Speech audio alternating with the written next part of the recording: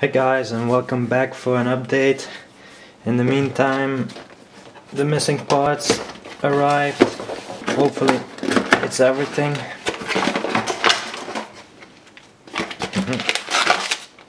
So what do we have?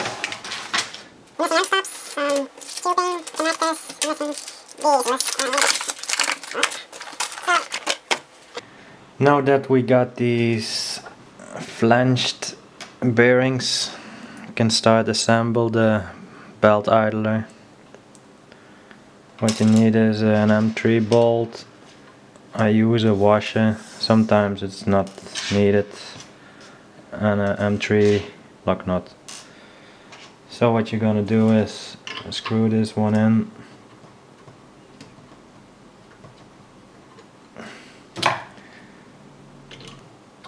This should be far enough. So I take my washer, place it first. It's the easiest, then putting it on the end.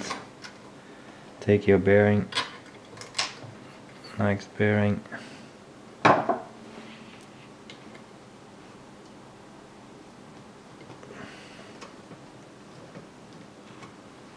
Then comes your lock nut.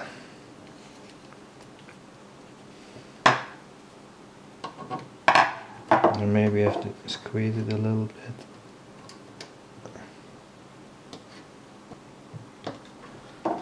Like this.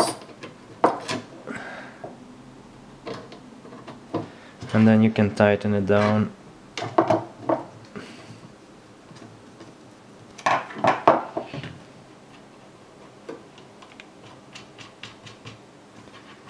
Not too tight, still spinning free. Perfect. Now on to the next two.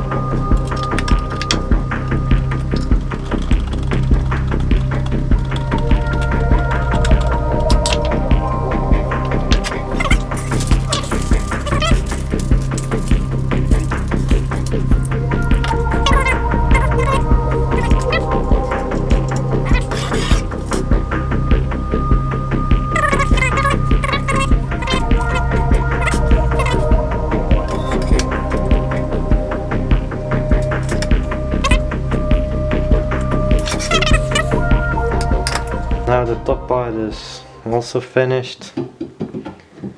The frame starts to get more and more shape. Well,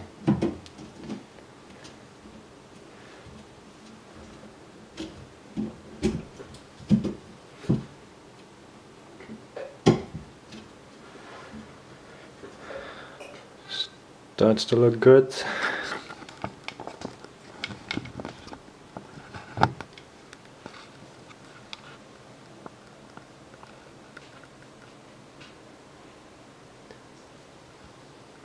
So that was it for the update for now.